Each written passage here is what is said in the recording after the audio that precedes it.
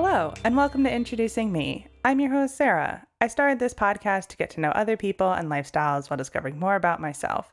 Each episode, I will give a new guest a chance to discuss their background, culture, interests, or whatever they want to talk about to help increase all of our own worldviews. Today, I would like to introduce you to Rabbi Noyo, who refers to herself as a, quote, radically inclusive rabbi. She identifies as a demi-woman who uses she/they pronouns. They use TikTok to spread awareness about the Jewish community, among other fun topics, and was recently hired as a university rabbi. So thank you, Rabbi Noyo, for being here so much. I'm excited for today. So why don't you go ahead and introduce yourself? Thank you for having me. My name is Rabbi Sarah Noyovitz, but everyone calls me Rabbi Noyo. It's nice to have picked out my own nickname. And I'm really excited. I've just moved to Syracuse. I'm the new campus rabbi for Syracuse University. I work in their Hillel, which is the movement for Jewish community on college campuses in at least the United States. It's a national movement. It's been a really fun time getting to know my coworkers and my supervisor and hitting the ground running and planning for the students to arrive. So what sort of plans are you trying to make? Is this a new position? Like, it's obviously new to you, or are you coming into like a well-established Hillel program? It's pretty well established. I'm not the first rabbi to work at Syracuse University. Or in Syracuse Hillel. I actually went to school with my predecessor. We got together for coffee this week so he could give me some tips and advice about what his experience was like and the Syracuse area, things to do, which was great. And we hadn't seen each other since he graduated. The first thing on the to-do list is the Jewish high holidays, which are coming up really fast, very early this year. Rosh Hashanah starts like the week after students arrive, which is the Jewish New Year.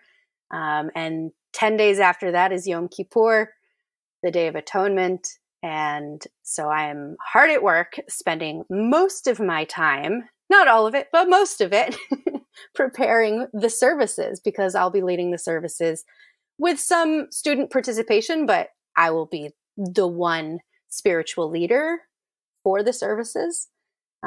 Sometimes there will be more than one clergy person, depending on like if the synagogue or the Hillel or whatever Jewish organization that's leading services has a budget for more than one clergy person. I know that last year, my predecessor, his spouse was about to have their second child. So, and she was due on Rosh Hashanah or thereabouts.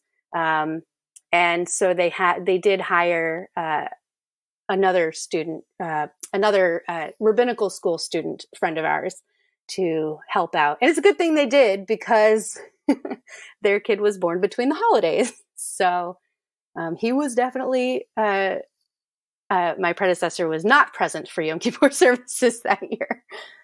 But I am not expecting, and I don't have a partner who is expecting. So it's just me. Oh, that's great. So what sort of experience and how did you get yourself to where you are now, taking over this position at Syracuse?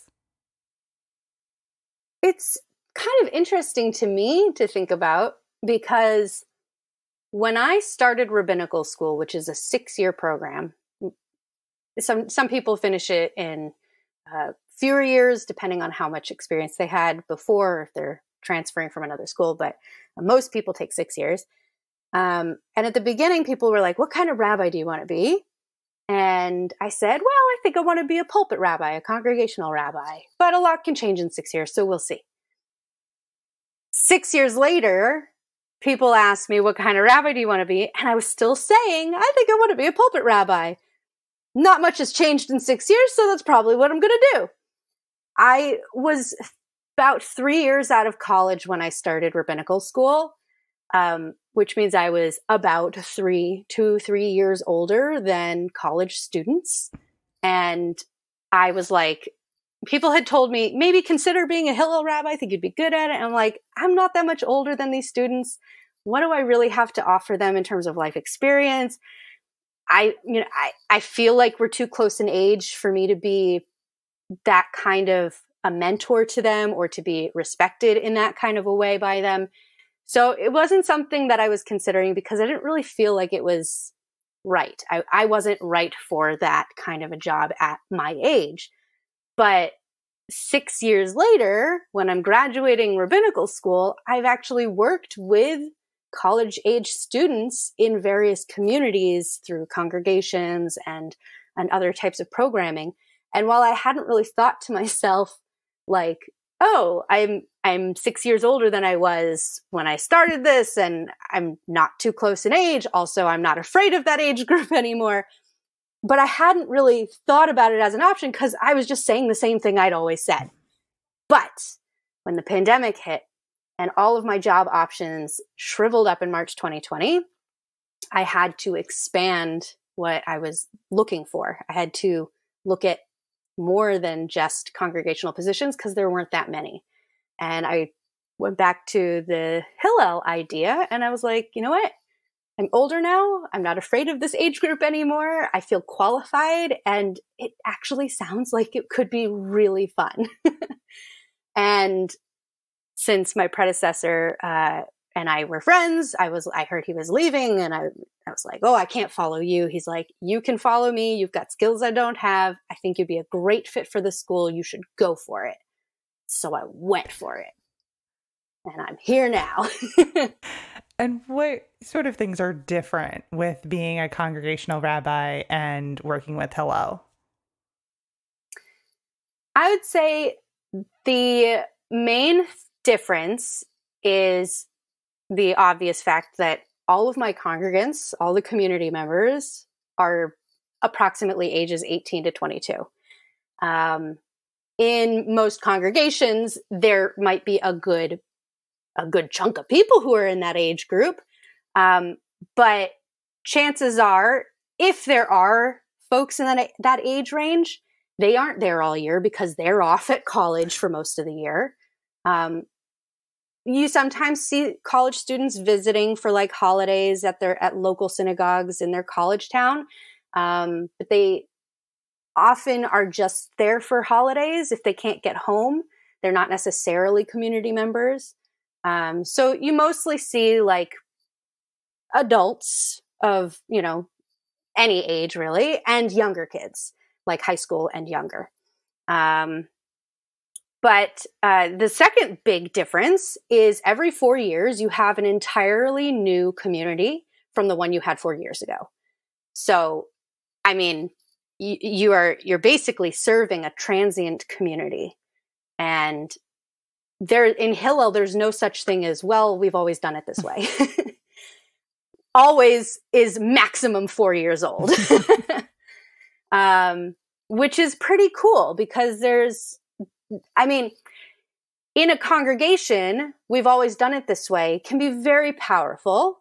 And I think it's really important to listen to the community when they say, this is a long-lasting tradition. We always use this tune for this prayer, or we always read the names of folks that we want to send healing to between these two verses and not before or after, or whatever the tradition is. The fact that it's been around so long gives them kind of an anchor, a feeling of familiarity, which can be extremely powerful. The flip side of that is it makes it much harder to try something new in place of that beloved tradition. It's totally different in Hillel because nothing is older than 4 years for any of the community members, any of the students who are coming through. So you have opportunity to try on a lot of different things.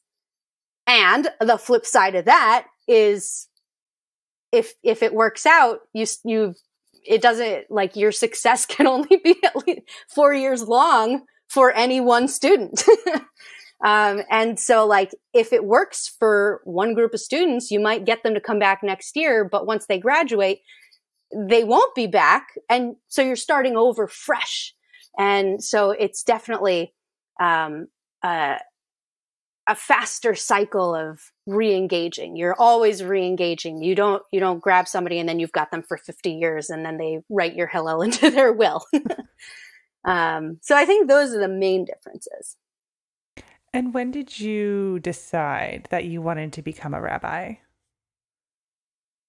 That's a fun question. I would come home during rabbinical school and people would say, "Oh, what are you doing these days?" And I'd say, "I'm studying to be a rabbi." And they're like, "Oh, I always knew that's what you wanted to do." And I'm like, "Really? You could have told me, because I didn't."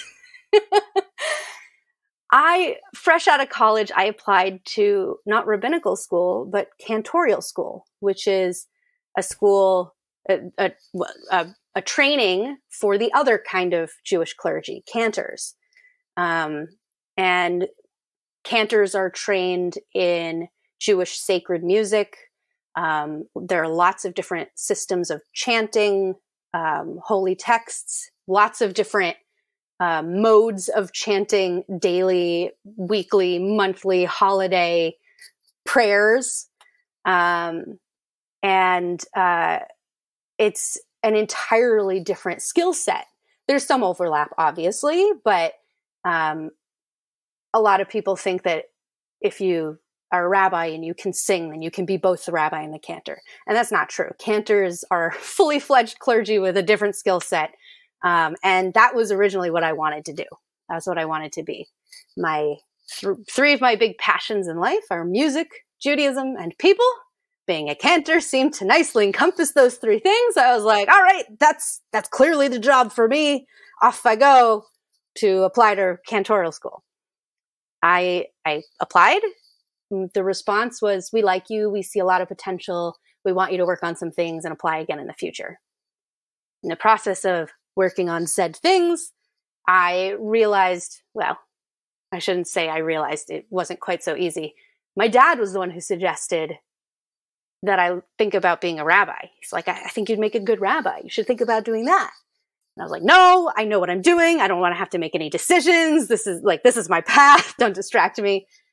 But I was hanging out with a lot of rabbis and working in a Hebrew program with incoming rabbinical students. And the more I thought about it, the more excited I got about it. And I finally just was like, why not rabbi?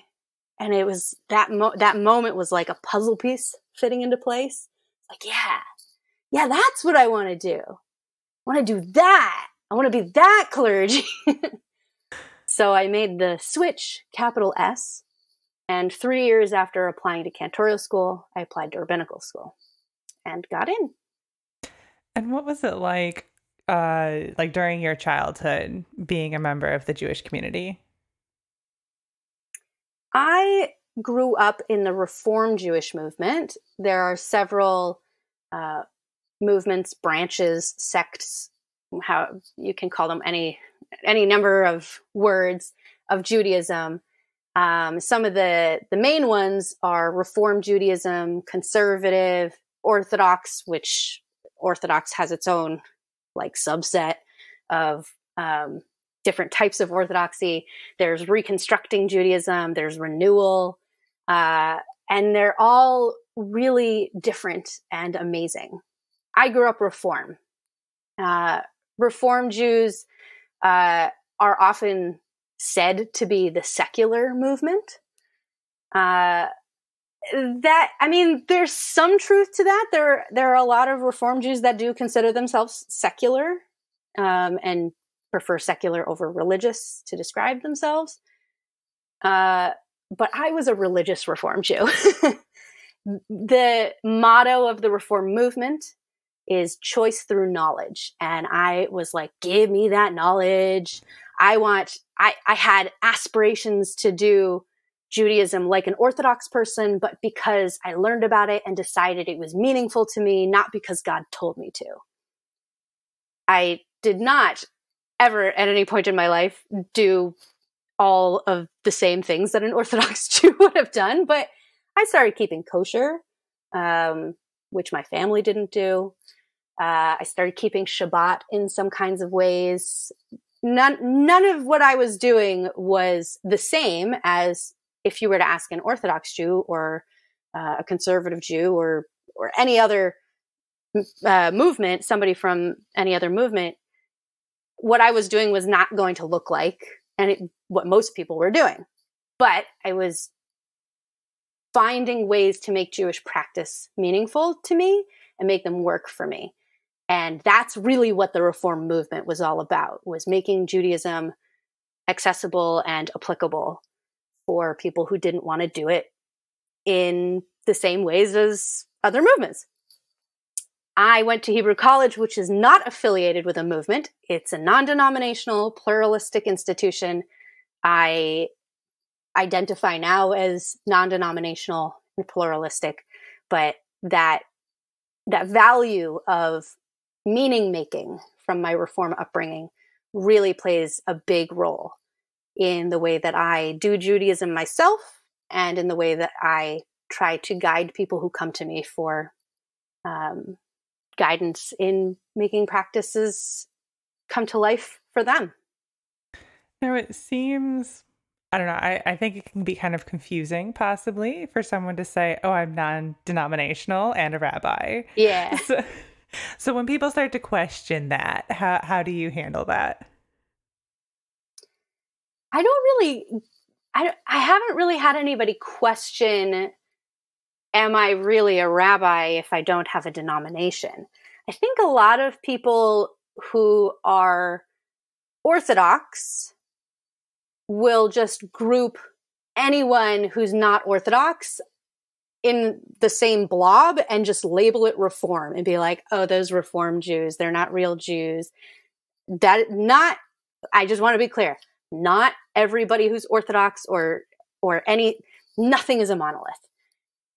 I still have had a lot of experiences where people who call themselves Orthodox will say that I am not Jewish because I am, quote, Reform, or I'm a woman who thinks that I'm a rabbi, but that's not a thing, so I'm not real.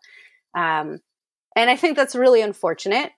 I think that those voices, unfortunately, tend to be a lot louder than progressive Orthodox voices.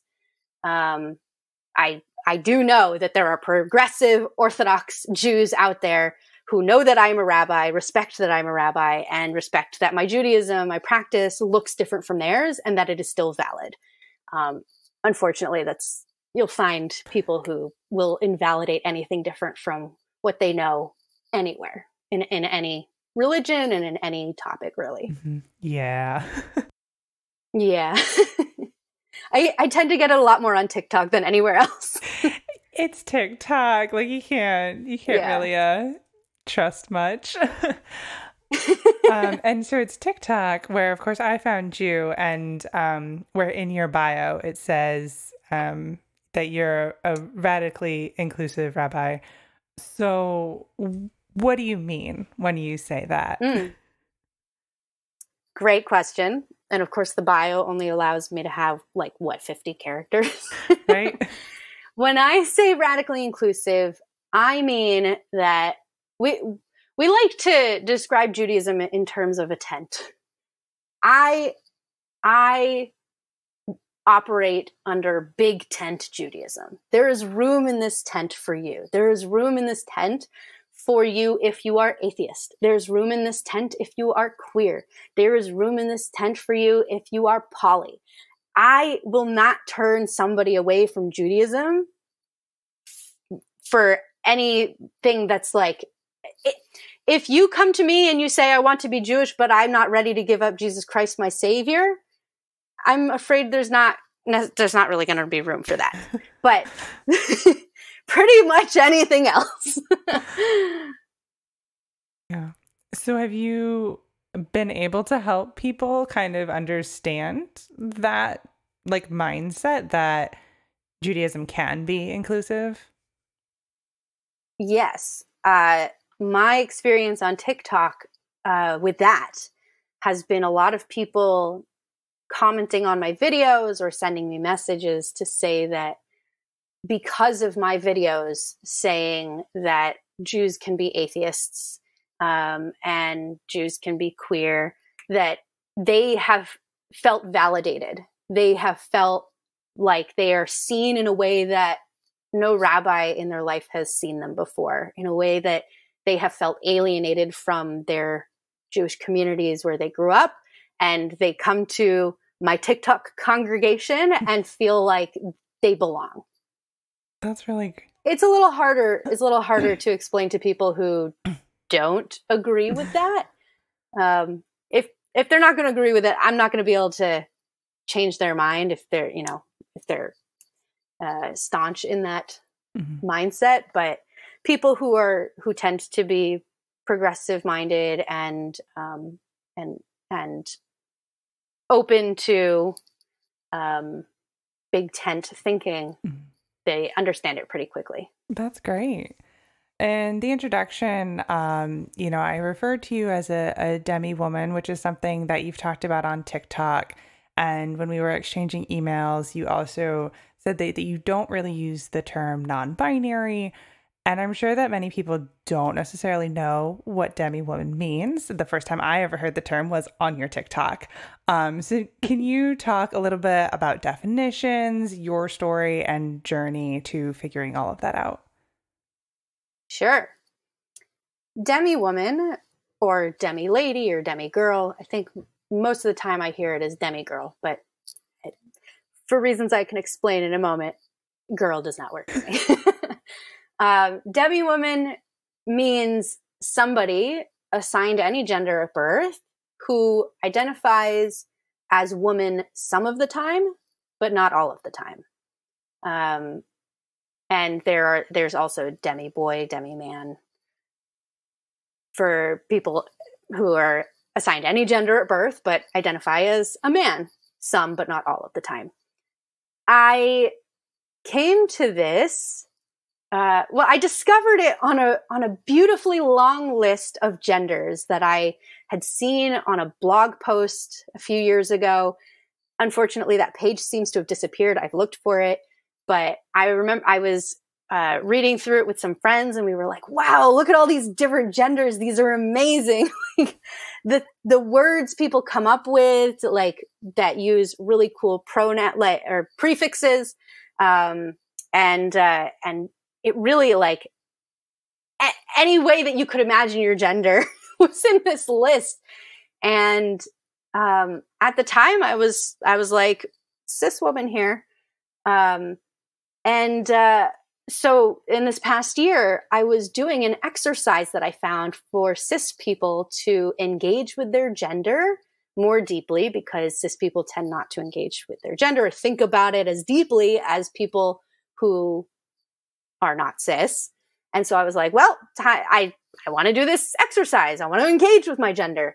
Like, gender is a construct and it's all made up. So, like, I want to see what these questions are all about. And the questions were like, what makes you a woman? And I was like, well, it's not my body. It's not the way I present. It's not my clothes. I literally could not think of what made me a woman. And I also didn't really feel any dysphoria around women. I've been socialized as a girl from childhood, and I've always had people use she, her pronouns for me, and that felt familiar, and it didn't feel bad. And so I was like, well, what do I do with this? After thinking about it some more, I realized that what I really identified with was the experience of people who are assigned female at birth, and continue to identify as women. I associated with womanhood. I resonated with struggles for gender equality. I resonated with the the challenges of the patriarchy and sexism as they relate to women. Like, all of that is a huge part of who I am and how I function in the world and how I talk to the people in the world around me. And I don't think that makes me a woman, but it feels so much a part of me that I don't really know how to articulate that without associating myself with womanness. And at the same time, I don't always feel like gender is real. So when I first did this, I was like, I don't feel like non-binary is not the word I want to use. I feel like non-binary is like, there's a space for non-binary people, and I don't want to enter that space. I don't feel like it's for me, at least not right now in my life. Also, there are a lot of, assumptions that come with different labels. Demi-woman is a label that not a lot of people know. I think it's gaining some more acknowledgement as more people are using it. I've seen it a lot more in the past year than I have at any other point since I learned the word. But like, I will say, I kind of casually be like, some days I feel more woman and sometimes I feel more non-binary. Like, but I'm not actively using non-binary as a term for myself. And what has the reaction been to that journey from people who are close with you? I was pleasantly surprised that when I came out to my parents immediately before posting it on Facebook, that it led to like an hour-long conversation about gender with them. And like, we talked about all of our genders together. Like, when I came out as bisexual to my mom, we were like sitting on the couch. I was on OkCupid.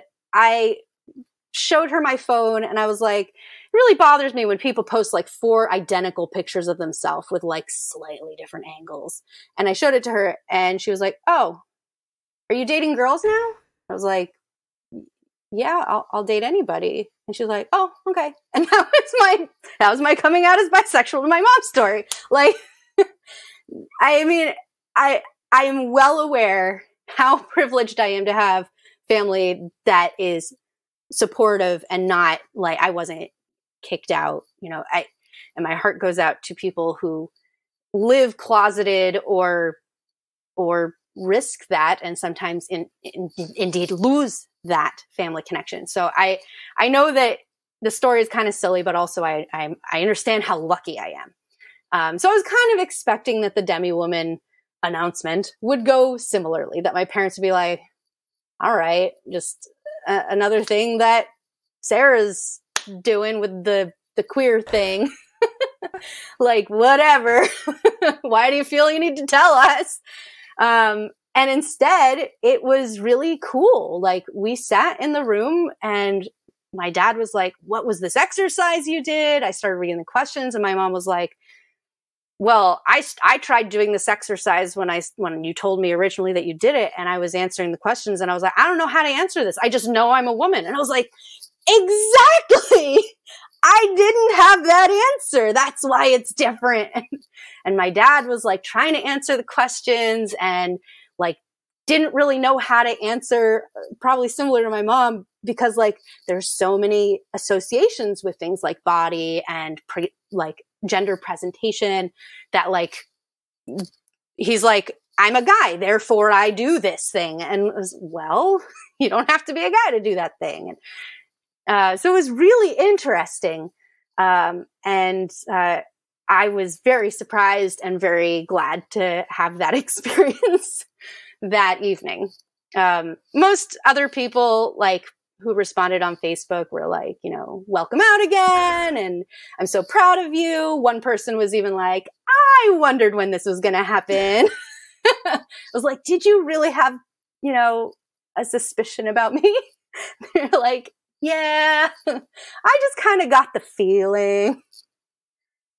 probably like the Rabbi thing. People know me better than I know myself sometimes. Right. I just need to catch up. Exactly. That's probably how it is with a lot of people. Now, do you remember like what this exercise was called? It was like a series of tweets that someone had posted screenshots of on Facebook. I could dig it up for you if you want to like put a link. Yeah. I mean, if it's possible, that would be cool. If you can't find it, that's okay. I'll try to find it. Cool.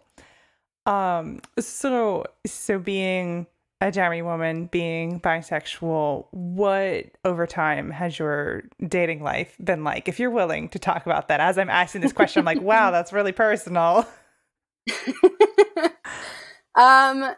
So when I came out as bi, I had exclusively dated cis men. Not all of them were straight, but they were all cis men. At least at the time that I knew them. It's possible that some of them I don't know anymore have come out, but somehow I doubt that. And I was like, you know what? I have realized that I am interested in any gender. I will date anybody. It's been too many cis men for me, so I am only going to date women, or like not just women, but like non-binary people or trans men. No more cis het men. I was like done with this for now. So for a while, I was going on dates exclusively with non-cis men, and most of them were women. And funnily enough, I got a message from a cis het man. I was about to give up on OkCupid. I went through these cycles where I would just like give up on it and like not touch it for months. And I was about to do that. And I got a message and I was like, he's cute. He's Jewish. And I could tell from his picture that he had bi-wife energy. I don't know if you've seen that TikTok sound making the rounds, but for any listeners who don't know what that means, bi-wife energy is basically somebody who, a guy who gives women or non-men like a safe feeling around him, that like he's going to be supportive, he's going to be emotionally available, he's going to like emote in healthy ways, that he's not toxic masculine. Toxic masculinity and bi-wife energy are like opposites. So, you know, sometimes you can just tell from somebody's picture that they're going to have bi-wife energy. And so I was like, all right, I'll go on a date with him. And we hit it off, and then we went on another date, and then we went on another date. And I was living with my parents at the time because it was pandemic. And I said, Mom, Dad, I know that we're like, you know, masking and keeping our distance. I'd really like to hold his hand on the next date. And they were like, all right, but you got to wash your hands before you come back home. And we are still together. So after discovering I'm bi and swearing off of cis het men, I am now partnered with a cis het man. As it sometimes happens. Oh gosh. And what has it been like dating through the pandemic? And now, you know, you have a new job, you had to move. What has all of that been like? Well, the pandemic, like in the beginning when we were dating, it kind of forced us to really get to know each other emotionally. Like it was a slow roll to start. And I usually take things slow anyway. But like, it just felt heightened because of the pandemic. And, you know, we were masked around each other for months, and we would go on socially distanced picnics and walks and stargazing. And like all we could do was talk or specifically not talk if we were, in silence together. And it was great. It was when we were like, all right, I feel like we could have our first kiss now. That was when it got hard because there was still a pandemic happening. We ended up getting COVID tests, and we got to have our first kiss. And then after that date, we went back to masking for a while. So, it was definitely interesting being a COVID couple. Eventually, he had some roommates and I had my family were my roommates, and we all were like, everybody is being safe. Everybody is wearing masks. The people that weren't working from home were working in jobs where they didn't come into a lot of contact with people. So we ended up eventually not having masks anymore. And that's been really nice, especially once we got vaccinated and all our families got vaccinated and we could actually, have our parents have met.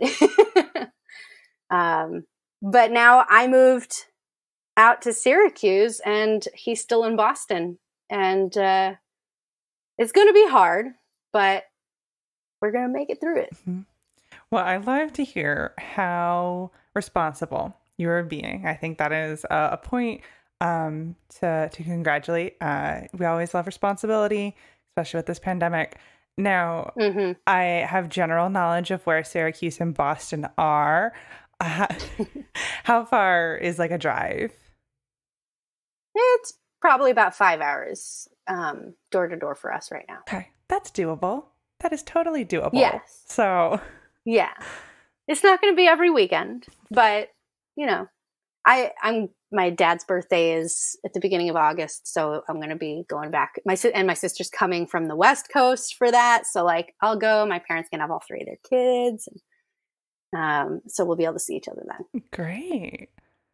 I'm gonna open it up to you. What else would you like to talk about your story? A fun fact about me is that I'm also a Zumba instructor. And how did that come about? Because I don't know, Zumba instructor and rabbi don't seem like they fit in the same sentence. Well, when I was in college, my mom started taking Zumba classes at the dance studio where my sister took lessons. And home on breaks, my mom was like, "You want to come to Zumba with me?" I was like, "What's that?" She said, "It's dance exercise." I said, I can't dance." She said, "I can't either." And I was like, "That's a good point. What time is it?" 9:00. Fine, I'll wake up for 9:00. After that class, I was like, I will wake up at 9 every day for this. It was so much fun. That was in 2008-ish. And eventually one of my Zumba instructors was like, "You've gotten pretty good at this. You should consider getting your license to teach and get paid to do Zumba." I've always had good rhythm. I've been musical my whole life, but I've not always had good body coordination. And sometimes seeing the instructor with arms, legs, and hips all going in different directions, I was like, I don't even know what's going on here. And after several years of doing it and just having fun, your body learns how to move in different ways. And now I'm the one with arms, legs, and hips all going in different directions. And people are like, I don't know how they're doing that. And then I'm just like, pick one. You just do arms today or just do legs today. Add something else next week. I've also practiced moves in the supermarket or in the car. And so I did. In 2012, I think it was, or 2011, I got my license to teach. And it's been so much fun. It's a different workout when you're the instructor. But I think I get a really good workout when I'm the instructor because I work harder so that my participants will work harder. And especially, group exercise is really motivating for me. So in the pandemic, it's been hard doing it on Zoom. when I'm a participant and nobody can see me, it's, it could be easy to just slack a little bit, but when I'm the instructor, I can't slack. People are literally, everybody's watching me and nothing else because I'm the one on their screen.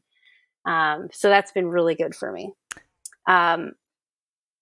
But it's funny, the rabbi and Zumba instructor thing, when I first applied to rabbinical school, this was not the school I went to, but a different school asked me in the interview, where do you see the intersection between Zumba and the rabbinate?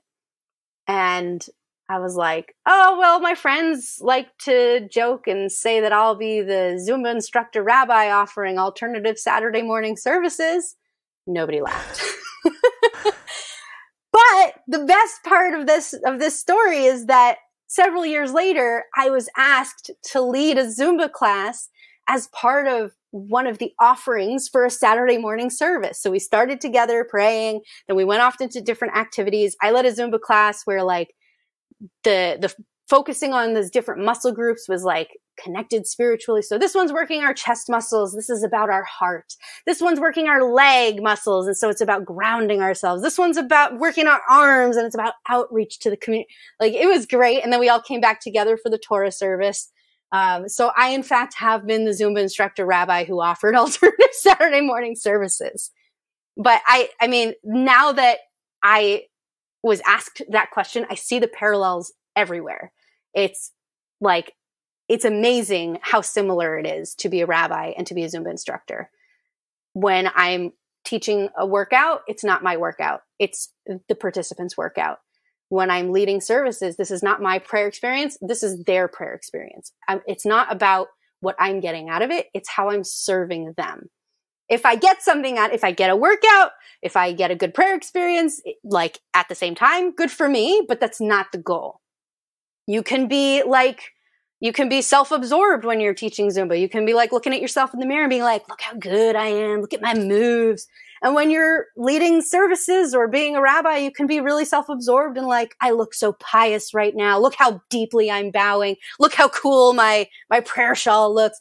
And like not paying attention to whether the other people are having a safe and healthy experience. Like you can, there are so many parallels, and I talked about it so much more than I ever would have expected in school, in rabbinical school, when we were having conversations about what it means to be a rabbi for the people. And I was able to bring up Zumba everywhere. I'm sure my classmates got sick of it.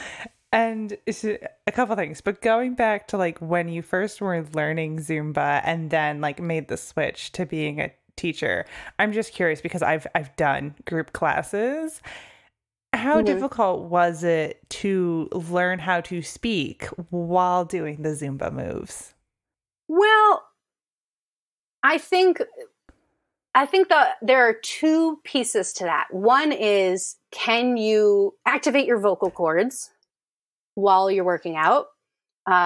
Like it takes breath. So, breathing while you're like engaging your core muscles and your abs can be very difficult, like takes practice. But in that way, I was prepared because most of my Zumba instructors would like have us whoop and holler, just to keep us engaged, also to let them know that we were breathing. So I could activate my vocal cords. I could make noises while I was working out. But the other piece is, can you say coherent things? And I think that I was able to catch on to that pretty easily. I know that that's not necessarily true for everybody. But like there were definitely some more nuanced skills that I did not catch on to right away, like knowing when to say the cue. You don't want to say the cue at the same moment as the first beat of the thing that's coming up. So I don't want to be like, I don't want to say left on the moment that you're supposed to step to the left. You want to do it about 2 beats earlier so that people have a heads up and they know you're about to go left and they can prepare their body weight and shift it appropriately to free up their left foot. So that definitely took practice.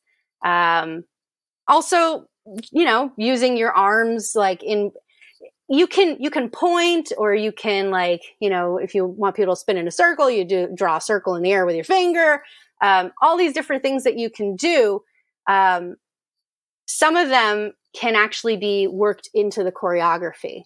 So, if your hands are going up, up, and then waist, and the next set of moves, from the last time you did this move that your hands were on your waist, people have cued themselves. Their hands are on their waist. They know exactly what's coming. You don't even have to cue them with your voice or anything else.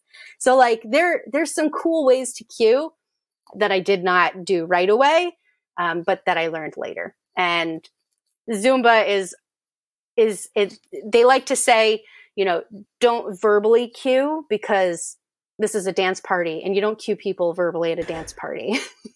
You want people to feel like they're at a dance party, not that they're in a workout. But I think that there's a lot of value to cueing in many different ways. And are you hoping to continue to teach Zumba while at Syracuse? Definitely. I taught this morning on Zoom. I had 3 participants, 3 of my regulars. I had been teaching 3 classes a week in the mornings prior to moving. Now that I have a full-time schedule, the weekdays aren't working right now, so I'm just teaching on the weekends. But I would love to figure out how to get more classes during the week. I'm not comfortable yet going into gyms. I think we're not out of the woods yet with this pandemic. I think a lot of people think it's over, or they're like, I'm vaccinated, therefore, I'm carefree now and I don't have to wear masks anywhere. I don't have to worry. We've got a new variant that's very contagious. Also, being vaccinated doesn't mean that you'll not get the coronavirus. It just means that if you get it, you may not end up in the hospital, and you're less likely to get it or pass it, but it's still possible.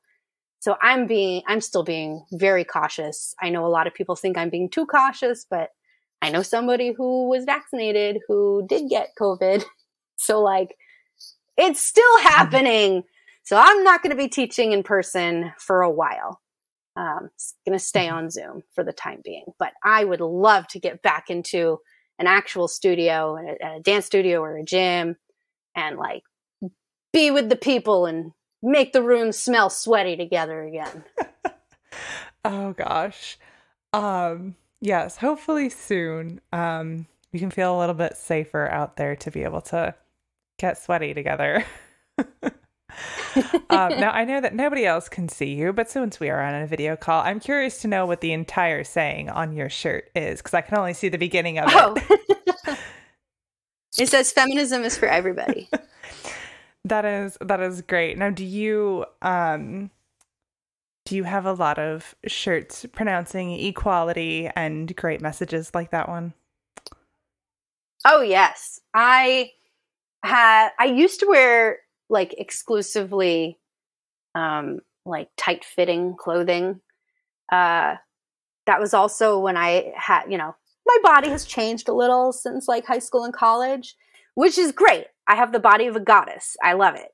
And I'm not as comfortable in such form-fitting clothing as I used to be.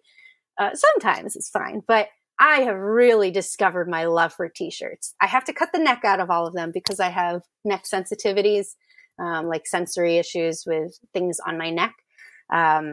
So my t-shirts are, unfortunately, even with the blazer, they're too casual to wear to work. But I love my t-shirts, and I have one that says, let equality bloom.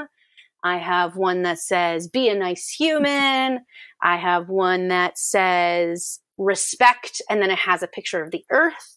I have some great t-shirts that have good messages. Yeah. And I'm excited to only wear them on weekends or after work. Yes, of course. Now, one final question before we start to wrap things up. Why did you decide to get on TikTok? Well, The shallow answer, which is true, is I was curious. I haven't really followed a lot of the social media trends. Like I started with MySpace and then I moved to Facebook and then I never really left. I got Snapchat when I heard my mom was getting snaps from my brother and sister. And I was like, I want their snaps. I want to know what they're up to. And they stopped using Snapchat because my brother stopped using social media altogether. And my sister moved on to Instagram. And I was like, I'm too tired for this. I'm not getting Instagram. I had an Instagram, but like I still have never posted on it. A lot of people follow me, but I don't know what they're following. And TikTok, of course, was, one of the latest social media platforms. And then it was in the news and I was like, well, it's potentially problematic, but is it really any more problematic than Facebook? Facebook's already stealing everything, all of our information. Like, but why should I bother? And I think it was like in May or June, I decided I wanted to, just explore it a little bit. So I made it. I was also like thinking about how as a rabbi, Facebook is not going to be the best way to be in touch with the people, all the people. A lot of rabbis use Instagram to engage with their community members. And so I was like, well, all right, so I'll see what TikTok is all about. And I started having fun with it. And I realized, like, in the year of the pandemonium, I hadn't really had much of an outlet for like reaching people and doing like Jewish education stuff. I've been teaching Hebrew school, which was great. I had a lot of fun. But it was for a specific age group of sixth grade. And I wanted to do some more stuff that like maybe would be more appropriate for a broader range of ages, and talk about things that I was interested in and not just the stuff that I wanted to make sure that they learned from the year. And so it became this really cool outlet for Jewish educational stuff. I found a great group of people that use the hashtag progressive clergy. And we have a support group for ourselves on Facebook where we, ask each other questions and be like, how would you respond to this? Or check out my new video. And, I was able to say to them, I just started a bad religious pickup line series. You should all check it out because if you're not watching it, you're missing out on some really fun content. And, they all went over to like my stuff. And like, it's really great to have this group of people. And it means that when folks who are not Jewish fall into progressive Jewish TikTok, and they're like, I don't know how I ended up in progressive Jewish TikTok, but it seems nice here. I'll be like, check out hashtag progressive clergy for a lot more people like me in many other denominations of different faiths.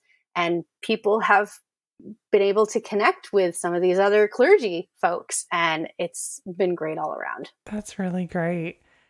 So with all of my guests, I ask a random question at the end that has nothing to do with anything we've talked about. So we'll see if you have an answer for this. My question I have today is, what is your favorite condiment? When you said favorite, I immediately panicked because I don't really do favorites. I do more like top 10s, top 5s. But then you said condiment, and it's so easy. It's ketchup. When I was little, my parents called me the ketchup queen. I put it on everything. I used it on tuna instead of mayo. I dipped my asparagus in it, like ketchup on everything. I ate ketchup and mustard sandwiches. Just ketchup on one slice, mustard on the other, put them together, eat it. Like, I didn't do PB&J. I did ketchup and mustard. So my favorite condiment has always been and probably always will be ketchup. Do you still put ketchup on basically everything? Not everything. I will have mayo on my tuna these days. And I have also discovered that there are other condiments that are quite delicious. But ketchup will always have a special place in my heart.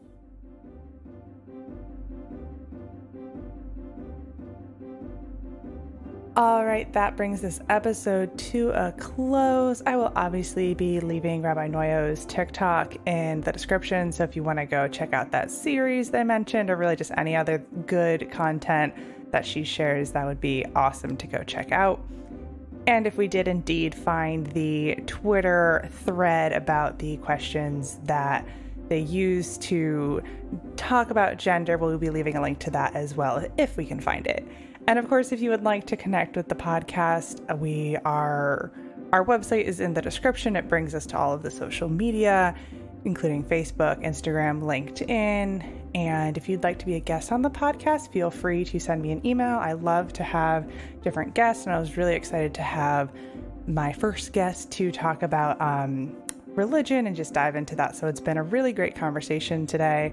And of course, you can find this podcast, of course, wherever you're listening, but it's also on YouTube with closed captions. So I really like being able to give that option to people. So thank you so much, Rabbi Noyo, for spending time with me today, and to my listeners for taking the time out of your day to hear a new story. Until next time, bye. Thank you so much. Bye.